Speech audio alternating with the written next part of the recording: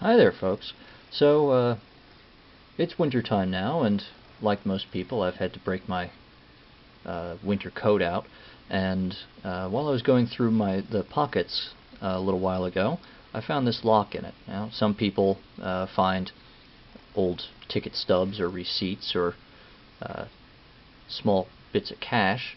For some reason, most of my coats I find old padlocks.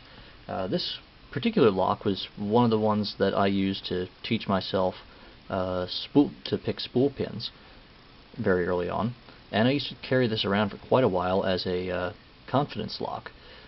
So, just in honor of that, let's see if we can get in here. We're going to use the Peterson Bosnian Built Special, which is a slightly off-sized pry bar with bends at each end, and the tip is a little bit deep for the first pin on this lock, so we're going to actually extend it off a little bit more than it would be normally, and we're going to get it seated in there, and a bit of light tension, and we're going to use a short flat-tipped hook because that's my personal favorite. And we're going to feel around, and I think we've got number 2 binding, so lift that up, and that's set. And now I think it's number 4 we've got binding.